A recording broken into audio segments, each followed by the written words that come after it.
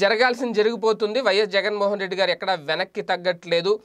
విశాఖకు రాజధాని తరలించడానికి సంబంధించి ఒక ముహూర్తం కూడా ఫిక్స్ చేశారు. ఆ ముహూర్తానికి ఎట్టి పరిస్థితుల్లో తేడా రాకుండా అన్ని పనులు చకచక పూర్తయిపోవాలని చెప్పి అధికారులకు కొన్ని మౌఖిక ఆదేశాలను కూడా జారీ చేయడం జరిగింది. అయితే ఆ ముహూర్తం ఏంటి, ఇప్పుడు ఇమీడియట్గా అమరావతికి నుంచి విశాఖకు తరలిస్తున్నవేంటి, ఎప్పుడు పూర్తిగా విశాఖ నుంచి పాలన ప్రారంభం కాబోతుంది అనే దాని మీద ఒక ముహూర్తం, ఒక డేట్ కూడా ఫిక్స్ చేసుకున్నారు. అవేంటి అనేది మనకు ప్రాథమిక సమాచారం వచ్చింది. అది మీ ముందుంచే ప్రయత్నం చేస్తా. ముందు విశాఖకు వెళ్ళే ఉద్యోగులు ఎవరైతే ఉన్నారో అక్కడ ఉద్యోగులకు అవసరమైన సాంకేతిక పరమైన అంటే టెక్నికల్గా ఎలాంటి అంశాలు ఇబ్బందులు తలెత్తకుండా ముందు వాటిని ఒకసారి పర్యవేక్షించి అందుకు సంబంధించిన ఏర్పాట్లు ఇమీడియట్గా పూర్తి చేయాలి అని చెప్పి అధికారులకు ఆదేశించడం.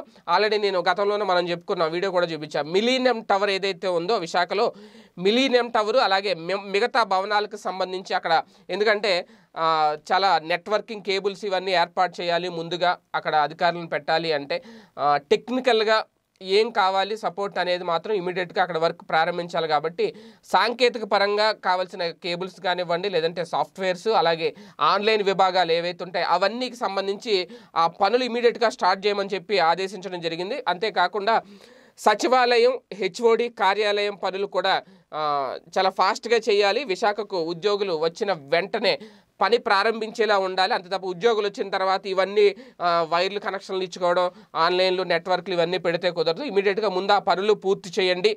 అంటే జస్ట్ వాళ్ళు రాగానే ఏదో ప్లగ్ అండ్ ప్లేలా ఉండాలి తప్ప వాళ్ళు వచ్చిన తర్వాతే వైరింగ్ చేయడం ఇదంతా కుదరదు.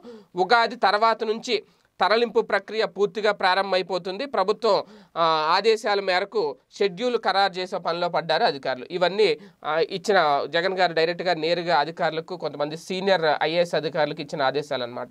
అయితే దీనికి సంబంధించి ఏప్రిల్ 16వ తేదీ వాళ్ళు పెట్టిన ముహూర్తం, జగన్ గారు పెట్టిన ముహూర్తం ఏంటంటే ఏప్రిల్ 16వ తేదీ నాటికి తరలింపు ప్రక్రియ పూర్తిగా కంప్లీట్ అయిపోవాలి. అంటే ఇంకా ప్రాథమికంగా ఈ హెచ్ఓడి కార్యాలయాలు ఏదైతే ఉంటాయో ప్రధాన విభాగాలు, ఎందుకంటే కొన్ని హెచ్ఓడి కార్యాలయాలు విశాఖలోను, కొన్ని హెచ్ఓడి కార్యాలయాలు అమరావతిలో ఉంటాయనే ప్రచారం జరిగింది.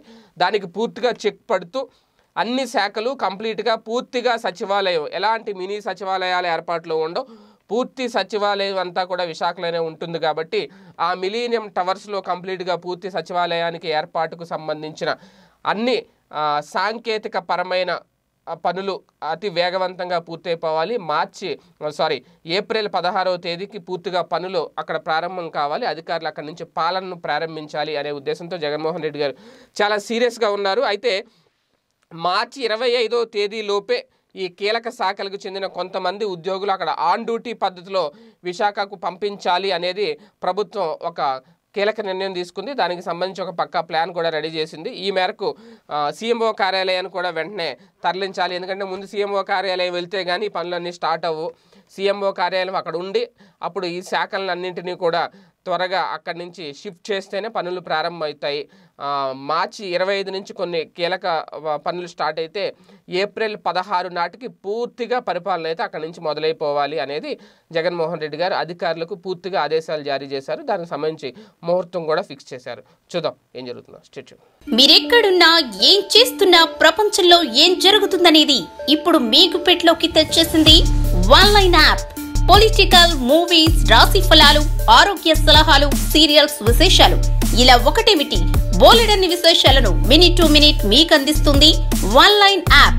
సో లేట్ ఎందుకు, డిస్క్రిప్షన్ లో ఉన్న లింక్ ద్వారా ఆన్లైన్ యాప్ డౌన్లోడ్ చేసుకోండి. Online, it's for everyone.